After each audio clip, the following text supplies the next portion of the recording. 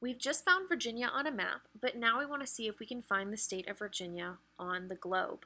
First things first, we have to start with the right continent. I've already got us zoomed in here on the continent of North America. We all know that the United States is on the North American continent. Second thing we want to look for is which side or coast of the United States we want to look on. Now, a coast is just an area where land is meeting a large body of water. So over here to the west, we have the west coast. Over here to the east, we have our east coast. Virginia is a state located on the east coast, so we're going to focus over here. Now, my best tip for finding Virginia on the map is to focus on the point. When you zoom in on this point, you're not going to be hitting Virginia, but you will be very close. This point is actually part of the state of North Carolina.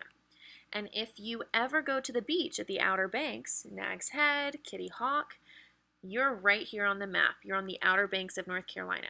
Now, the reason why I focus on that point is because Virginia is directly above.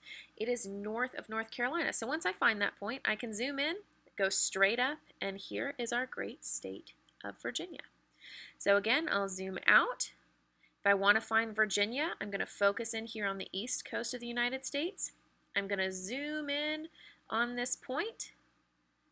That means I've gotten to North Carolina, and then I'm going to go directly to the north. And here it is, the state of Virginia.